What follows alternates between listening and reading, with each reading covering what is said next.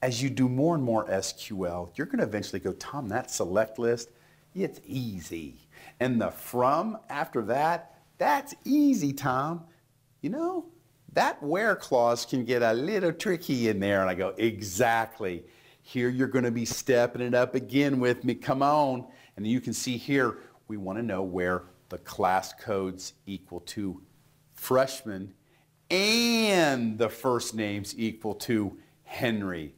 Both of those conditions have to happen before that row comes back on the report. Here's one of my favorite mistakes. I've made this a few times on the old programming table, and you slap yourself when you're done. Look at this. I want everything from the student table where the class code equals 3.0 and the class code equals 4.0. That's not possible. You see, when you come home with your report card and mom goes, what'd you get? You don't go, I got a 3.0 and a 4.0. Which one? You get a 3.0 or a 4.0. So if you have the same actual column, grade point equals 3.0 and grade point equals 4.0, no rows are going to come back. This isn't going to error. You're just going to get nothing back on the report. Now we've got it right. We'll use not an and, but an or, where grade point equals 3.0 or grade point equals 4.0. And as you can see, a couple of rows came back because they had either a 3.0 or a 4.0 in their grade point.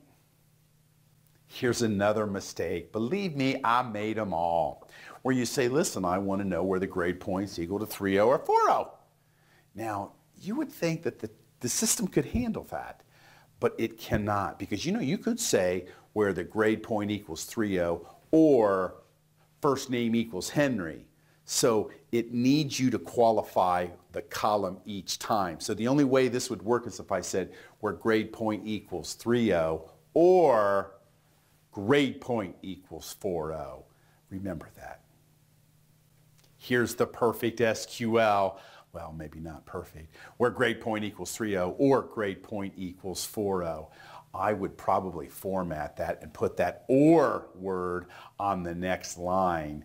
And that's the way I like to do my keywords. Select, from, where, or, and, order by. All my keywords usually start on the direct left, but it doesn't make any difference. You can write it in one line if you want, but this is proper syntax.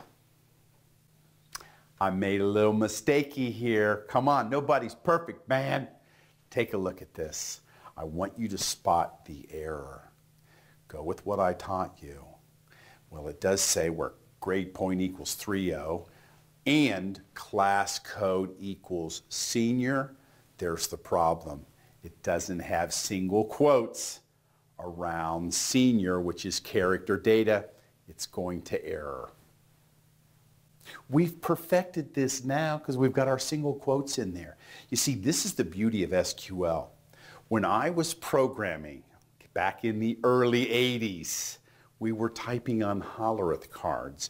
You got all of your cards wrapped up in a rubber band and you handed them in to the actual IT programming shop and said, run this. And if there was an error, it came back in the afternoon. You got one more chance to run it then. SQL, you can try it. If it doesn't work, you debug it, put your quotes in, you run it again. It takes a couple of seconds. That's what I love about SQL. This lesson brought to you by Coffing Data Warehousing. Need a query tool that makes joins easy? The Nexus has a join builder that turns the most complex joins into child's play. The Nexus Query Chameleon, making connections easy again. Visit coffingdw.com for more information. Hi, this is Tom Coffing. Thank you so much for watching the video. Please hit subscribe to make sure you are kept up to date on all our videos.